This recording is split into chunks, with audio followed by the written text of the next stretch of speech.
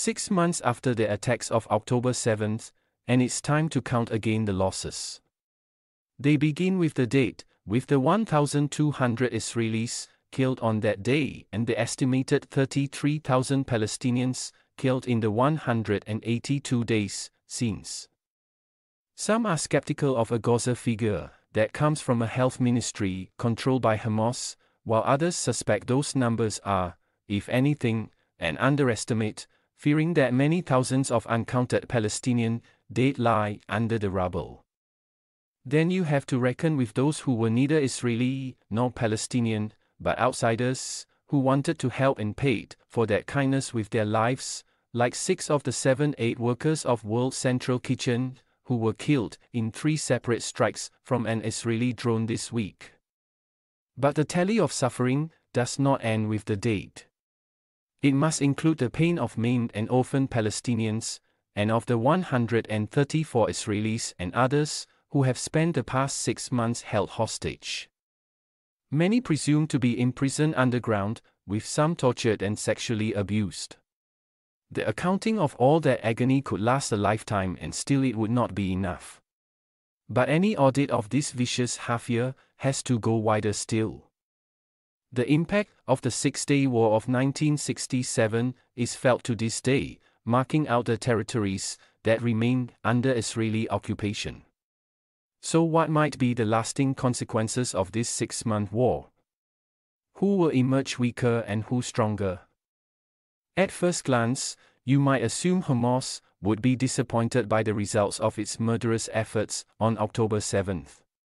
It had high ambitions. This week, a former Gaza official revealed that the Hamas leaders were so convinced that they were going to bring Israel down that they started dividing Israel into cantons. For the day after the conquest, they approached their ex-official to be a canton governor. It did not pan out that way. Instead, Hamas's rampage through southern Israel brought hellfire down on the people of Gaza, provoking an Israeli response that has left a staggering 2% of the population dead and displaced the rest.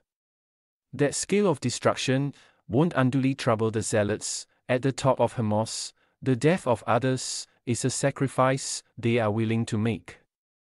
But they will lament the losses among their own, an estimated 10,000 men, more than a third of their fighting force, along with 3 battalion commanders and 7 members of the ruling political bureau. According to Michael Milstein, the former senior intelligence officer, widely regarded as Israel's foremost expert on Hamas, the group has lost or used up almost all its arsenal of rockets, and its greatest disappointment, the action failed to spark the wider regional onslaught against Israel it dreamed of. And yet, Hamas will regard itself as anything but the loser in the 6-month war. For all of Benjamin Netanyahu's talk of the total defeat of Hamas, it is still standing. Most of its key Gaza leaders remain alive and present. It is still the prominent actor in Gaza. Milstein told me, adding that there is no realistic prospect any of the mooted alternatives will take its place. Despite all that the people of Gaza have endured, their approval of Hamas's role in the war stands at 70%. According to the veteran Palestinian pollster, Khalil Shikoki. Still, the chief source of the satisfaction Hamas will be feeling, 6 months on from October 7th, lies elsewhere, not in what's happened to it, but rather in what's happened to its mortal enemy, Israel. In the immediate aftermath of October 7th, the country enjoyed widespread, though not universal, sympathy, especially from Western governments. Joe Biden rushed to Tel Aviv to sit with the bereaved and to stand with their leaders. But look at the picture now. Israel has never been more isolated. The President of the United States, which for decades has been Israel's genuinely indispensable ally, is so outraged, his word, at Israel's killing of those 8 workers that, on Thursday night he issued a barely veiled ultimatum to the country's prime minister, do as I say or there will be no more arms. The threat is hardly empty. Other Western allies have already cut off weapons supplies or are considering it. Those governments are responding to a global mood they can no longer ignore. Because it's not Israel's perennial critics who are denouncing the country, it's Israel's friends. In Britain, the WCK killings saw Lord Ricketts, a former UK National Security Advisor who earlier served Tony Blair, demand a suspension of arms sales. His call was echoed throughout the Conservative Party, in a letter from hundreds of lawyers, including several former justices of the Supreme Court, and by usually pro-Israel, right-leaning voices in the media. When you've lost Nick Ferrari, who can regularly be seen acting as MC at major UK Jewish charity events, you know you're alone. Some in Israel will hope the current outrage is narrowly focused on Monday's appalling incident. But that's not quite right. For one thing, the conduct that led to those 7 deaths is hardly a one-off. It's just that this time, the victims were not all Palestinian. As the Mashhad defense analyst Amos Horrell wrote in Haaretz this week, the WCK killings are a symptom of a broader phenomenon in the Israel Defense Forces IDF, a carelessness, or worse, when it comes to shooting near civilians, and a serious discipline problem that has led to many violations of the laws of war. For 6 months, Israel has asked for the world's understanding, trying to explain that it faces an exceptional enemy, one that hides underground, among and underneath a civilian population, and thinks nothing of firing rockets and missiles from hospitals, schools, and mosques.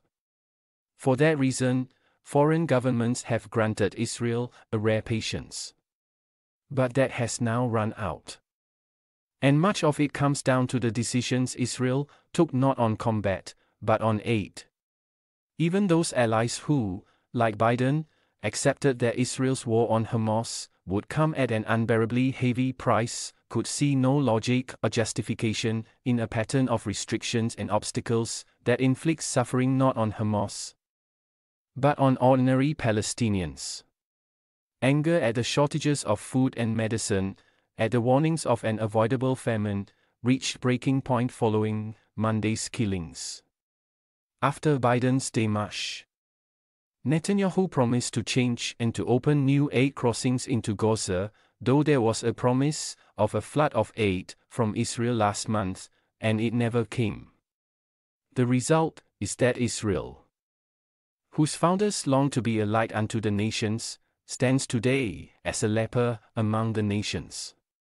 Many Israelis are barely aware of the change. Their media don't show the war the rest of the world sees and deplores. They are focused instead on the threatened retaliation from Tehran, which could come at any moment after Israel's assassination of 2 Iranian generals in Damascus earlier this week, and the looming peril of Hezbollah's arsenal across the northern border. And, frozen by the failure to bring the hostages home, the focus of growing anti-Netanyahu protests, they remain caught in the trauma of October 7th. Replaying the horror of that day, the deadliest in Israel's history, over and over again. I don't blame the Israeli public for that. But I do blame their leaders. Even if they did nothing to address the root causes of the conflict. Their job was to transcend the rage and terror of that moment, to think calmly and strategically even amid the panic. To realize, in that moment, that their fight was with Hamas, not the entire population of Gaza. Instead, they have sown hatred in the hearts of a new generation, and they have made lonely a country that cannot function alone. So, no, there are no winners in this dreadful war. But Hamas can enjoy a wicked smile of satisfaction. It laid a deadly trap, and Benjamin Netanyahu led Israel right into it.